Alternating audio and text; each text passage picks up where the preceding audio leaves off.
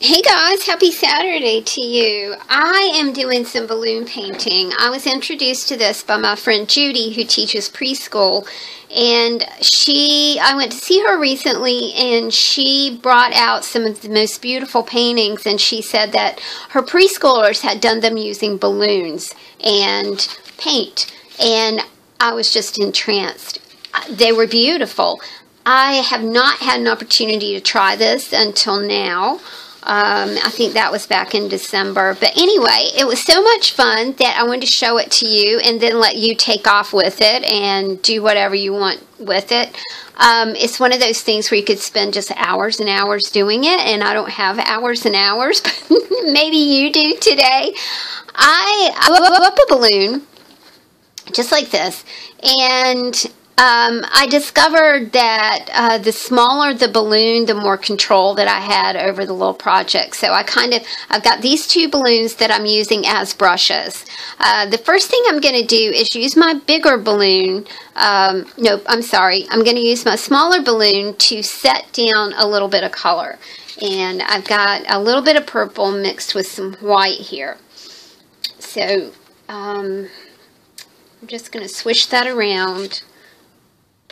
And then I'm going to make some big dots right here on the paper. Next thing I'm going to do, I want a purple border around these dots.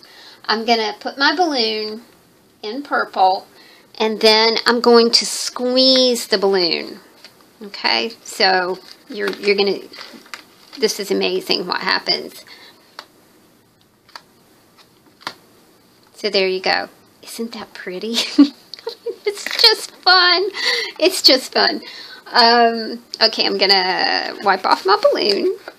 And like I said, I mean, this could be a whole day thing. And children would love it. I'm going to go back. I want some more white. So I'm going to mix my white and my purple again. And kind of do a center for my flowers. And then, and I hope this works, because the last time I did it, it did work. I want to add some petals. So I'm going to squeeze my balloon, dip it in some pink, and then I'm going to kind of just dip it off here. I'm hoping that this will work again.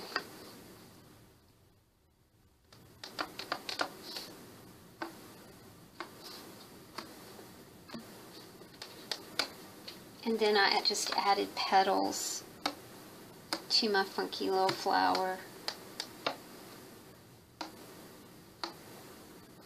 And the balloon makes such a jolly little noise as it's kind of traveling around. Oh gosh, y'all, it's fun. It's just fun. Oh, look at those petals. I'm kind of mixing some colors over here. Oh, I picked up some orange. Must have done that for my friend Lorraine, who loves orange. And there we go. We've got one more to do right here. Push your balloon. And then pick up some red. And I mean, this is what I'm doing. I know you can't see it. It's off camera.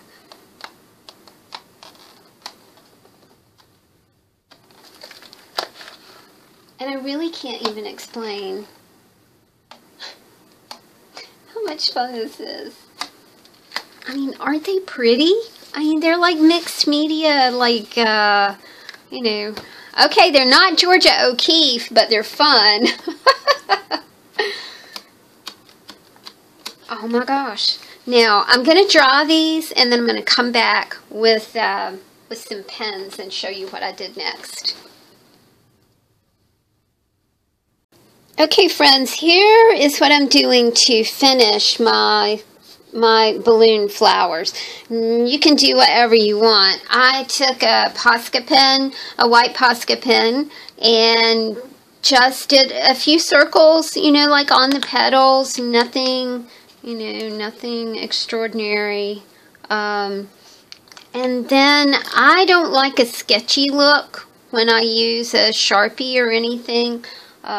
So here, I'm just going to do, and you gotta let these dry before you go back and play with them, or you'll ruin your markers. And I think any kind of marker would work.